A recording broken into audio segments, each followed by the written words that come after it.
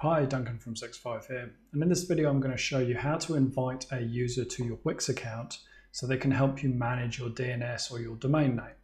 Now this might be someone, for example, like us, where your website's on Wix, but you want some help managing your DNS record so you can get your email set up correctly.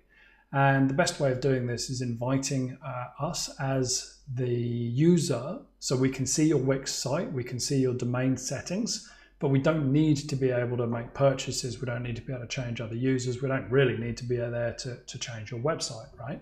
So this video is going to show you how to do that and how to make those settings and put that together, all right? So let's get stuck in. So I'm here on my dashboard and I want to share one particular site with 65. So here's what we're going to do. I'm going to open up that website. So I'm going to click Select and Edit Site. And then from there, I'm going to go down to Settings on the bottom left-hand side. There it is. And then the next thing I'm going to do is click on and close the promotion because I don't need that. I'm going to click on Roles and Permissions. Now this is going to open up a window that shows the various users that are already on the site.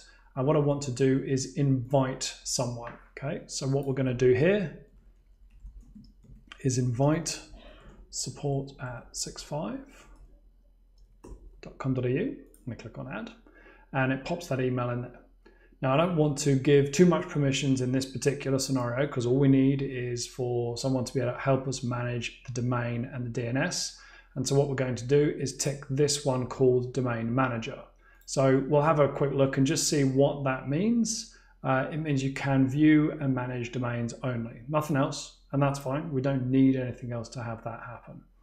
Obviously, as you can see, you can add different roles. You can mix and match those depending on the person. And again, this is the best way of doing it because then you don't have to share your password with somebody to get this done. So what we're going to do here is we're just going to click on Send Invite. And you can say what this is for. So I'm going to say, well, it's for an agency that helps me, and click on Done. And that's going to now send that email. It'll show as pending. And then as soon as the user has actually selected that, then it won't be pending anymore. Obviously, if you need to remove that invite or you need to remove access, you click on the 3 over here and then you click on remove. So fairly straightforward and pretty easy to do. Thanks very much for watching. I'm Duncan from 65.